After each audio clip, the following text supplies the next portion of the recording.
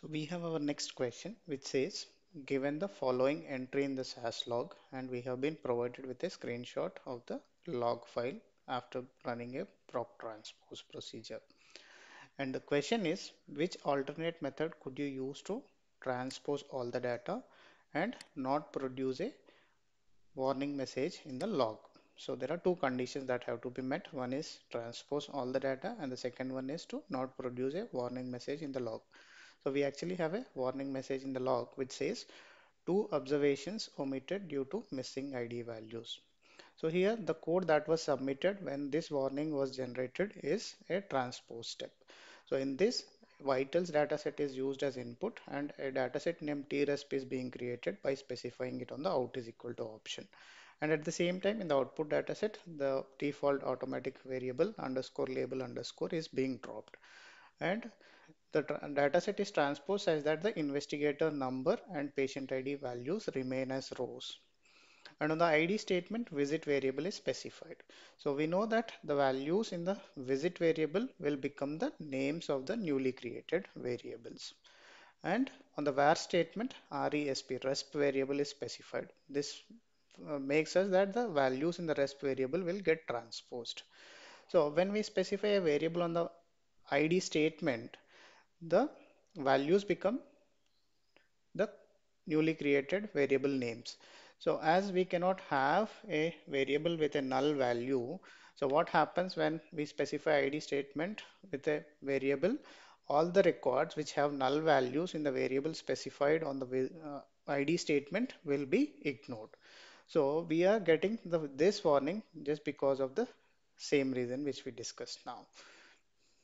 So the question here is to transpose all the data and not produce any warning message in the log. So there are only two possible ways in which you can restructure data in SAS. One is to use transpose procedure and the second one is to use data step with conditional output statements.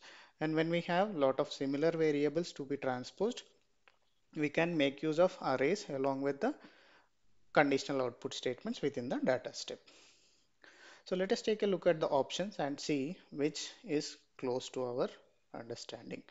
So the first option says use proc transpose with a where clause to omit records with missing visit values. So the option is suggesting us to exclude the records which has missing visit values. But the condition was to transpose all data and we cannot exclude the records with missing visit values. So this option is not correct. And the second option says use proc copy with select statements.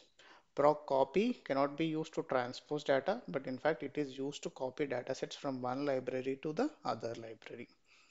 And the third option suggests use proc datasets with select and modify statements. So proc datasets can be used to modify some of the attributes and of selected datasets. So we can use the modify statement to specify the name of the dataset for which we want to modify some of the dataset or variable level attributes, but we cannot tweak upon the observation. So in fact, the proc datasets cannot be used to transpose data. And the final option says use a data step with conditional output statements. So this is the closest answer and seems to be correct. Let us check if this is the correct answer or not. It says our response was correct.